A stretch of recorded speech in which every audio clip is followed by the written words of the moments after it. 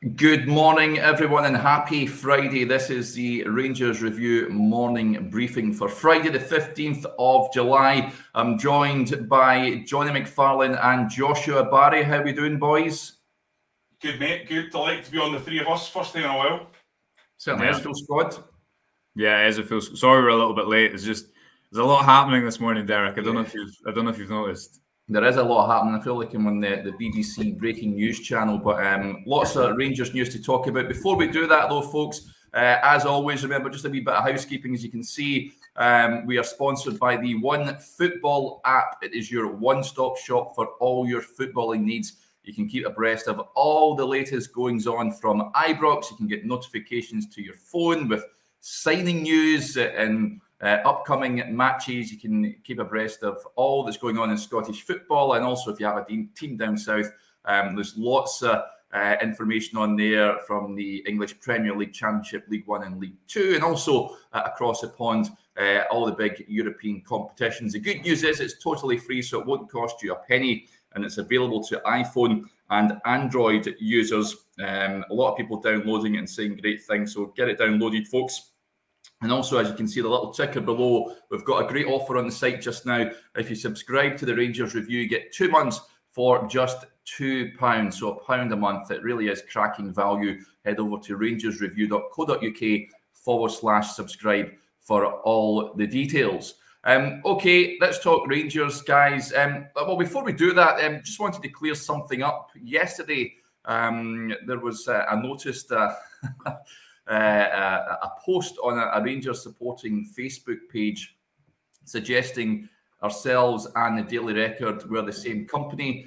We quickly refuted that. Folks, just if you're in any way not aware of who we are, we're in nowhere affiliated to the Daily Record. We're owned by NewsQuest. They're owned by Reach PLC. We're one of the Rangers' official media partners, and we are in no way affiliated to the Daily Record. So the post has now been taken down. It was corrected, but it's just to put it out there, folks. If you're maybe not sure of who we are not the Daily Record. Jonny, yeah, you want to dive in?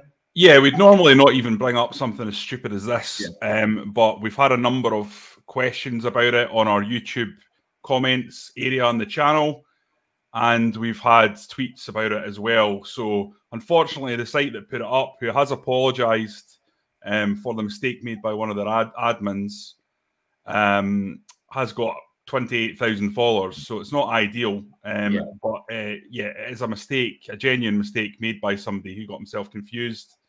And yeah, we just wanted to clear that up. We're not affiliated with the Daily Record. Yeah, excellent. Okay, let's move on to why people are tuning in, and it's because there seems to be some developments with regards to incomings and outgoings at Rangers. The news broke yesterday. Calvin Bassey attracting the attention of Brighton and Ajax in the Eredivisie. At this stage in time, we believe that both those clubs have been joined at the bidding table by teams across Europe. Joshua, you've got an update for us with regards to Calvin Bassey. Can you fill us in on where we're at? Yeah, well, I'm just going to have my article in front of me, Derek, because it's been a busy morning already and I'm worried I'll forget some key information. But as you say, this kind of started to break yesterday, but from what we understand, Ajax and Brighton, both clubs who have a real serious interest in buying Calvin Bassey from Rangers. Now, I think it's important to mention, Derek, that both Ajax and Brighton are set to sell left-sided kind of centre-back / left-backs. So Lisandro Martinez from Ajax, who can play both positions as a left-footer. He looks like he's off to Man United for about 50 million. And Mark Cucurella, who Brighton only signed last season, looks like he's going to Manchester City, with maybe Zinchenko then going to Arsenal. So it kind of fits the mould, if you will, of why they'd be in for a player like Bassey. I think the key thing to note is that Rangers won't entertain bids that aren't in excess of £20 million. So I think for supporters that don't want to lose Bassey, getting a substantial fee would certainly soften the blow. And when you look at the 300,000 Rangers paid for him just 2 seasons ago, to get north of £20 million from him would be really, really significant. I think it might go even higher than that. And I think one of the things that will, I guess, determine the eventual fee, Derek, is that it's not only Brighton and Ajax that are interested. There's other clubs in the Premier League elsewhere around Europe. And I guess what the club will probably hope from their point of view is the more interest, the better. We've been seeing with Barcelona, they were very keen to get Chelsea involved in the bidding war for Frankie de Jong, weren't they? Because obviously then that kind of increases the player's stock. They can maybe bounce the clubs off one another. And for Rangers, the more clubs that are interested, the better. But yeah, north of £20 million, it's a lot of money. But the interest is very concrete, and that's kind of moved in the last day. So looks like Calvin Bassey will be the subject of a serious bid with some serious money behind it, and it will be interesting to kind of see what happens from here. Yeah, good morning to David Kerry, joins us from Corfu, enjoying the sunshine over there. Thanks for tuning in, David. Jonny, this is what Rangers want, isn't it? A bidding war. I think. I mean, everyone wants Calvin Bassey to be a Rangers player for as long as possible, but I think everyone's realistic. His performances last season were such that some of the best clubs on the continent and down south are interested in his services now, and the more clubs that are wanting to buy him, surely that benefits Rangers, and he's going to go for a record fee. There's no doubt about it. No, it's the dream scenario, Derek. It's the scenario that everyone would have hoped for. If Calvin Bassey had to go, this is how you would want him to go, with big clubs from big leagues with big money in their pockets coming in for the player, because that means Rangers are going to get serious bang for their buck. And of course, what that can then trigger is actually what's really, really exciting. Because if Rangers are to get a deal, say for example, if they're to get their valuation, which is around 25 million in terms of the package, then you have opened up the door to go out and spend some big money. Now, I don't think for a second that Stuart Robertson's going to give Giovanni Van Bronckhorst 25 million to go and spend on the squad, but he might give him 8. He might give him 10. You've got to understand, I think, that the club uses this money to fund itself. That's part of the model. So we'd expect to see that money reinvested into the running of the club, whether that be through the completion of Edmondson House, or it's continuing the work that we know is going on at the training ground in terms of rejuvenating and revitalising that as a truly elite standard training centre, or if it's continuing the work that goes on at Ibrox to bring it back up to the standard that it's always been before the rot of 2012 set in and years of underinvestment. So that's where the kind of money could be used. And I think it would be very, very exciting. I, for one, as much as I love Calvin Bassey, Derek, and I think he's an unbelievably good player, and I'd really, really like to see him stay at Ibrox and develop as a player. I think the kind of money you're talking about, it's equally as exciting to imagine what the club could do with that. I don't know what you two think. Yeah, well, it's an interesting question, Jonny. There was a comment coming in saying, how much do you think that Giovanni Van Bronckhorst will get to spend of said money? It's not a case of simply, Joshua, say, for example, you get £25 million, you get 25 million there to spend on a player. You need to factor in wages and what have you. And you'd imagine the club will want to bank some away. But there will be a substantial amount of money, you'd imagine, there to reinvest in the squad.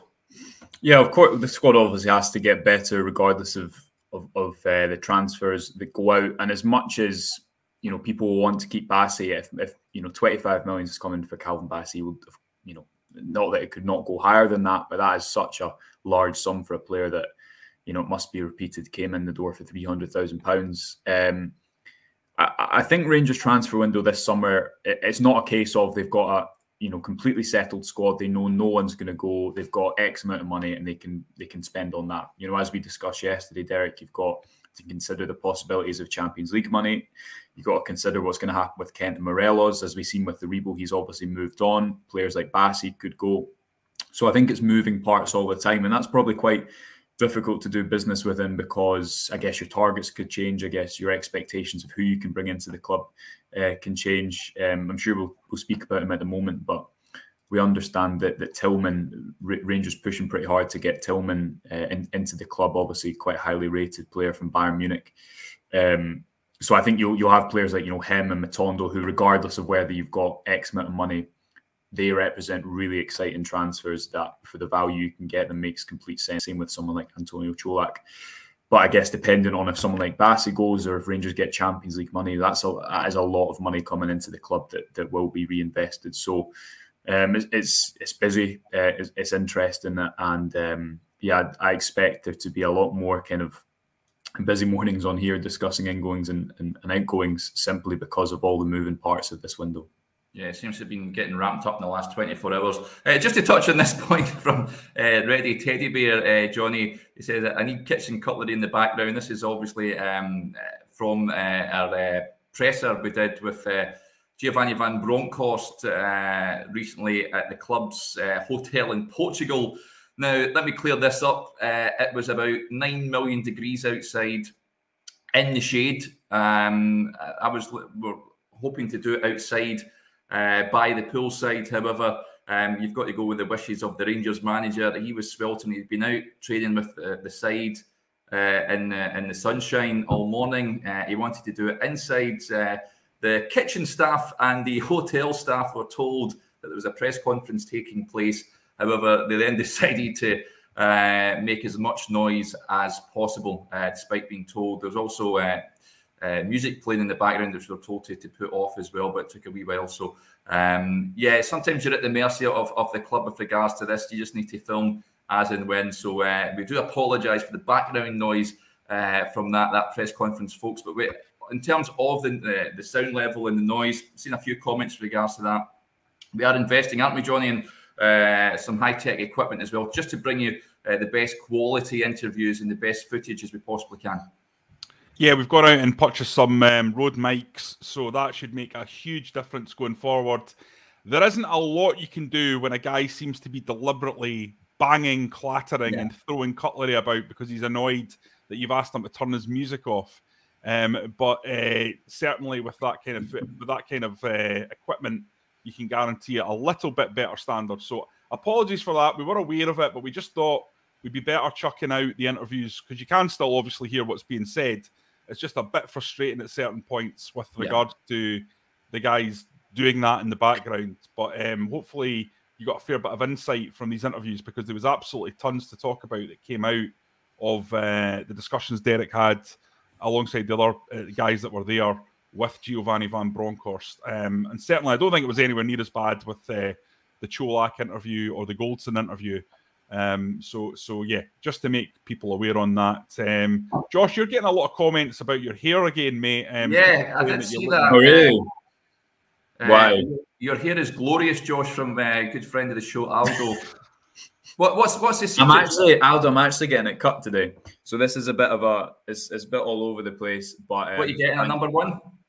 Well, I just go in normally and say the usual, but I was discussing with my better half today. I was saying, should I do something a bit different?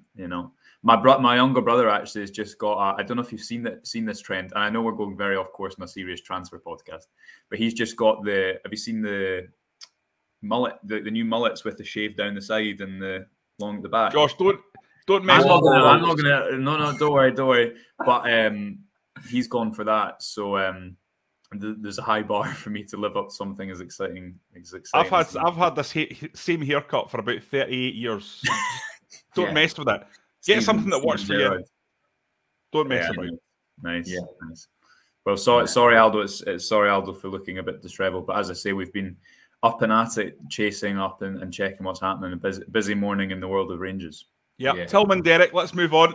Let's move on. Yeah, that's why people are tuning in. Right, okay. Malik Tillman, Bayern Munich youngster, 20-year-old American international.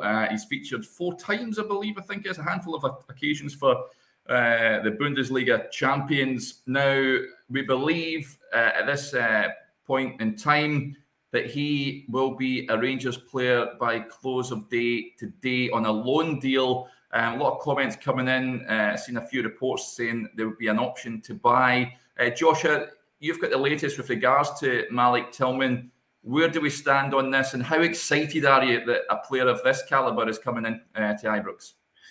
Yeah, well, we said, I think it was a couple of days ago, Jonny, correct me if I'm wrong, in our newsletter that we were kind of writing about this and Rangers' interest in Tillman. It wasn't clear then if it was definitely going to happen. I think it's still not 100% at the moment, purely because there's such interest from down south in Tillman. You know, this is a player who is at Bayern Munich for a reason, is an international player for a reason, and represents an interesting deal for clubs if they can get him in on loan. Rangers will hope, I think, to get him in with a loan to buy option. Obviously, that gives you the luxury of, if he does go and have a fantastic season, you're not negotiating off, I guess, that platform next season. You're negotiating off the current play, as it were, at the moment. But from what I understand, Rangers pretty confident in getting Tillman in. Could be announced as early as today. And I think it would be a really exciting signing. I think, you know, you look at a loan deal and Amad Diallo maybe didn't work for a number of reasons, one of which you could argue was physically the state of the Scottish Premiership is robust. You know, we've seen that, and I think it was the Dundee United game at the end of the season where Diallo came off the bench at half-time and he was put in the air 3 times by the 60-minute mark, although I think he adjusted to that by the end of his loan spell. But I think Tillman, the way he carries the ball, his strength on the ball would make him quite immediately suitable. I think he could fill in that number 10 position, certainly give Rangers some more depth there. And he's an exciting player. So if the club could get him in with a loan to buy option, I think it's got the potential to be a really, really good bit of business. But we'll keep you updated on that throughout the day if and when there's any developments, and yeah, bring that to everyone, obviously. Yeah, Jonny, for me, I'm quite excited by this lad. I've got to admit, I've not seen him much. Isn't a player that's I was well aware of before Rangers' interest, but on paper, he looks like a right good player, and he's got the physicality for me, which I'm quite excited about. It looks like he can handle himself. Anyone that comes through at Bayern Munich must have something about him. Where do you stand on this? I think this is a really exciting transfer. And I think the important thing people need to be aware of is just how big a coup this would be to get a guy in from Bayern Munich who is considered really one of their key young talents and has been for quite a while now. I understand that he's quite frustrated with the lack of first-team football in Bayern. I mean, I think he's only made 4 appearances. He has played in a Champions League game. I think he came on as a substitute against Barcelona in December last year, but he's not played a lot of football. And I think at 20 and being German, these kids understand the importance of getting games in. So I think he will be clear that he needs to go to develop himself, whether it be on loan or permanently. Certainly going to be the case that it'd be a loan to Rangers. And as Josh says, you know, that loan to buy clause would be a massive one to add in, because if he comes in and performs really well, then all of a sudden you're holding all the aces. But we'll see whether that pans out or not, because that would add another sheen of excellence to this deal. But certainly a very, very exciting kid, powerful. Really one of these guys that's in the Van Bronckhorst mould, physically strong. And you can see that's what Van Bronckhorst is wanting to do. I think, Josh, you've got a piece that's cooking in the oven at the moment about the sort of the process and the methodology and the philosophy of Giovanni Van Bronckhorst. And I think it's undoubted that one of the key things that he's looking for is power and physicality in every area of the pitch. And I think Tillman is the ultimate representation of this, really, isn't he? Yeah, well, both on and off the ball, Van Bronckhorst likes players that are strong and physical, because obviously if you're going to be isolated 1v1 against your opposition man and you've not got many players around you, you need to be able to handle yourself physically. You look, for example, at the kind of centre points of Van Bronckhorst's team, particularly in Europe, and that was Lundstram and Bassey, both players who are real physical specimens, aren't they? Can dominate in their duels pretty quick. Lundstrom's quite deceivingly quick when he opens up. if you look at the players they've kind of replaced in the starting 11 from the season before, Stephen Davis and Philip Hollander at left centre-back, are players that are perhaps more protected in Gerrard's kind of narrower system, didn't have as much ground to cover, had more support around them. So very much so. So I think you can see with Čolak, with Lawrence, with Matondo, with Suter, and now with Tillman, if that does indeed happen, that has very much got the phrase I've kind of used as being recalibrated the squad towards Van Bronckhorst. The sporting director model allows Rangers to build beyond managers, and you've got players like Morelos and Kent and Tavernier and Goldson who can adapt to different styles. But then within the squad, obviously, you have players like Rufin Hadji who came in to play that right-sided number 10 position. That's not there anymore. So you need to recalibrate certain positions. You look at the midfield, it's still a bit bottom-heavy for me. It still needs players in the attacking midfield role, which was shown in our depth chart that we put on social media yesterday. And I think certainly so far this window, you can see it has been recalibrated towards what Van Bronckhorst wants from the squad.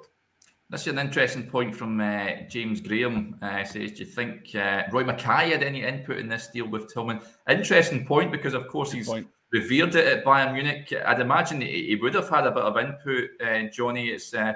It makes sense, you'd imagine. And people forget this about how world-renowned the Rangers coaching staff is. Giovanni Van Bronckhorst, of course, captained Holland to World Cup final. Of course, he played for Barcelona, won the Champions League, played for some of the best clubs on the planet. Mackay, of course, as well, played for Holland so many times. Bayern Munich, played in Spain for long spells as well, and in Holland.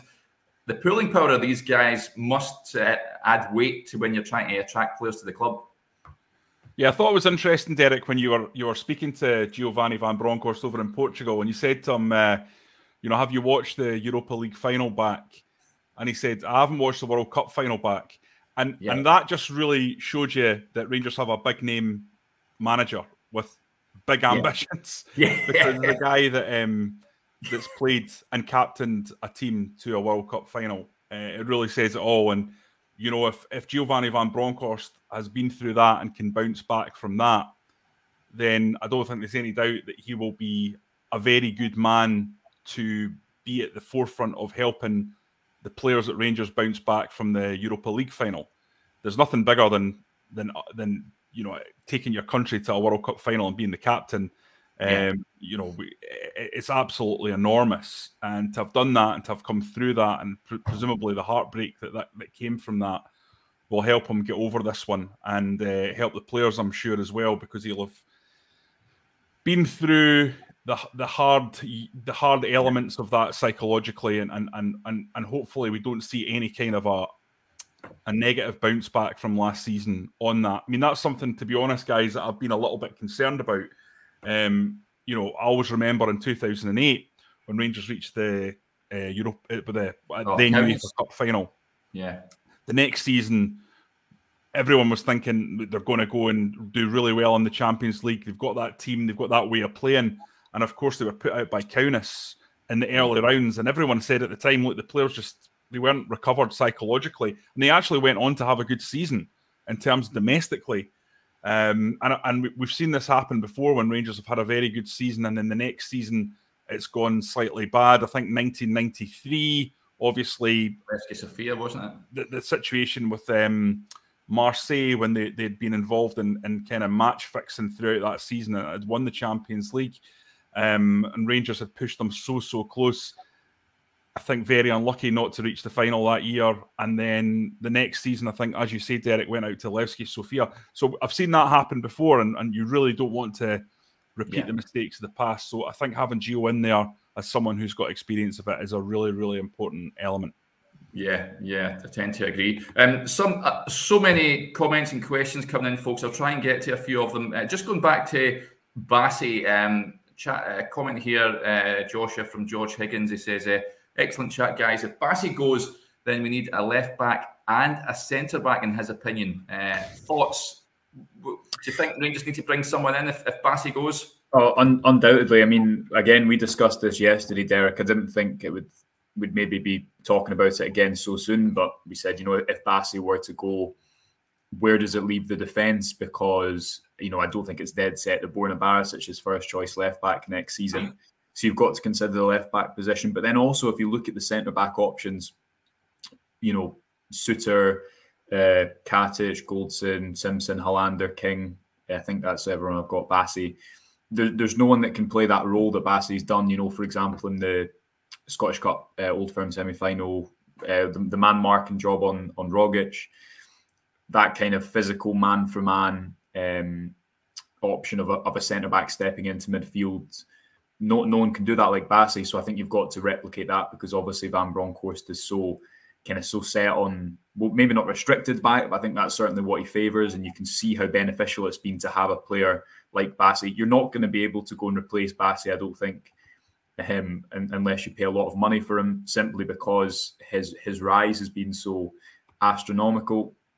But also what he gives you, I mean, that Europa League performance is the only bits I've watched back from the final, having been there working on it, is a compilation of Bassey's. The Bassey montage. That's all I've seen. Also, it's incredible, and it is genuinely incredible, and that's why, you know, he's going to go for a lot of money, and why there is such substantial interest from teams as big as Ajax and obviously a team like Brighton, who are kind of encroaching on the top 10, top 8 in the Premier League. But you absolutely need to replace that. So.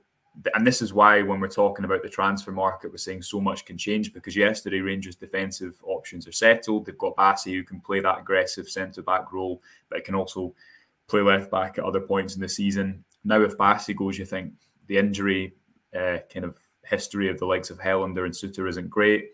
You've only got one left-back.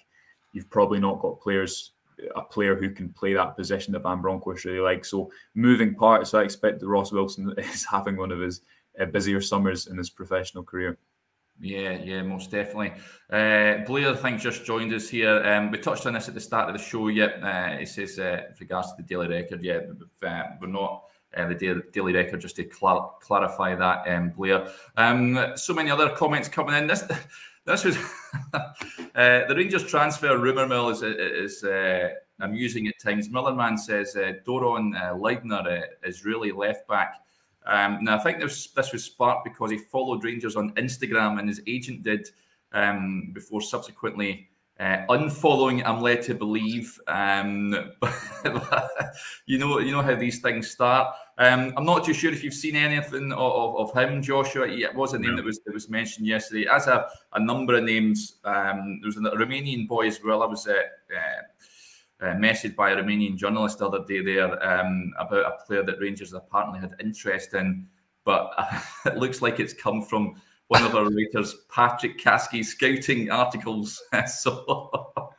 So read of that what you will. But listen, it's a funny season. A whole sorts of names being linked to the club, and you'll find a vast amount don't come to fruition, such as Rangers transfer business at the moment, and keeping things in-house, which is how you want things. Graham Mitchell makes a point here. Is our squad too big? Now, this ties in with some articles we've got on the website this morning, Jonny. I think it's in the piece that we put out yesterday from Joshua, with the graphic showing that the Rangers first-team squad. It is, for me, a bit heavy. Players need to be moved on. For me, defensively, I know we said that a replacement has to come in for Bassey should he leave, but I think there are possibly two defensive options that need to be moved on. And in midfield centrally, it's also heavy. And for good of players' careers, you've got to think that Ross Wilson will be busy trying to get players new clubs, you'd imagine. Yeah, I think so, Derek. What I would say is that there's a few players that need to be thinking about their future going forward. I think we've already discussed them. Josh's piece is absolutely excellent. I'd recommend anyone go to that. And Josh, if you could put that into the comments, I think that would be good. Because I know that caused a lot of discussion on social media yesterday, especially the graphic we had showing the kind of depth of each position. I mean, for me, the thing about the squad is Rangers' transfer business so far, and Ross Wilson's work has addressed the key thing that I was worried about. And I'd be interested to know what people think in the comments about this, because we've been banging on and on and on for literally weeks and weeks and weeks about a lack of goals in Rangers' team. I first probably identified this, and I've been talking about this since October, November. Yeah. It's just been such a big element of Rangers' overall play, especially domestically. And to have signed Čolak, who is a killer in the box, who scores 1 in every 2 games, to have signed Lawrence, who's a player who can finish from outside the box, who is tricky, who's got goals in him from wide areas, and if you add Matondo into that, who had a decent scoring record last season, especially compared with Rangers wingers, it feels to me like that should have solved that domestic goal scoring issue. And now it's just a case of reacting to various little tweaks in the squad. Obviously, you need a box-to-box midfielder. Hopefully, Tillman will represent that when it gets over the line, as we expect it to do later on in the day. But almost now you feel that Rangers are in a really, really good place regardless of what happens. Obviously, if more big names leave, if Calvin Bassey does indeed go, it then opens up a can of worms in terms of replacements and whatnot. But looking at the squad, I mean, I wouldn't be really disappointed to see Borna Barisic come back in as first choice left back and 2 centre backs of Suter and Goldson. I mean, I don't think you guys would be. That's a good defence for me. I think looking at that graphic yesterday, you know, this is aside from Tillman and aside obviously from the fact that based on the news about Bassey today, more players will come in. Does that team definitely win the league? And I think the areas, as Jonny mentions, the Rangers have addressed in terms of goals, which has been really important. I think Matondo obviously will come in and be a starter, and I think he'll be a really good player for Rangers. But that attacking midfield depth, again, prior to this Tillman news, I don't think that was sufficient for a season. Also, I think a player that, and a lot of people have seen, were saying this on Twitter, I still think Rangers maybe need a player from deep midfield who's a real creator. I know they've got Stephen Davis, but given his age, I think you've got to kind of asterisk him in the conversation. You know, when Rangers play whoever at home, I think it's important that they have someone at the bottom of midfield who can open them up. And if you look at, for example, Lundstrom, Jack or Kamara, they all have different attributes and credentials and things they bring, but would you want either of them always as your player from deep midfield who's trying to be the kind of creator? I don't know. Maybe, again, that's like the type of signing you're looking at, dependent on the Champions League. Obviously, last season with Veerman, that was probably kind of a similar conversation. But it's getting there, and the big thing is goals. You know, Lawrence scored, how many goals was it for Derby last season? Certainly double figures. You look at Čolak's last season in Malmo, very impressive, as Jonny says. And Matondo got 9 goals in 26 games in Belgium last season. And as we keep saying, took more shots than crosses, which I just think is a line that kind of demonstrates the type of player he is. He's direct. He wants to get goals. So you're certainly improving the goal threat in that area. And that was what Rangers needed to do. And they've done it without spending all that much money. I guess now it's about building that squad, and if Bassey goes, if the Champions League money is afforded, then it's when you add real quality instead of quantity in those areas we've talked about. Yeah. Okay, folks, I think that'll do. There just a headline news in case you're joining us late. Brighton and Ajax seriously interested in Calvin Bassey. There's a host of other clubs across the continent who are also reporting interest in him. Rangers will be looking to sell for a record-breaking fee, upwards of £20 million. So watch this space with regards to that. In terms of incomings, Malik Tillman from Bayern Munich should be confirmed as a Rangers player, we believe, on loan initially later on today. So keep your eyes peeled on the Rangers review site and on our social media channels for all the latest transfer news. That'll do us there. Just a reminder as well, we've got that offer on the website just now. So many of you taking advantage of it, so thank you. It's just £2 for 2 months worth of coverage. It's an absolute giveaway. Head over to rangersreview.co.uk/subscribe for all the details. I'll be in Blackpool tomorrow, so if you see me on the promenade, come over and have a chat. And safe journey to everyone heading down to Bloomfield Road tomorrow. But until then, enjoy your weekend, and we'll speak to you again on Monday.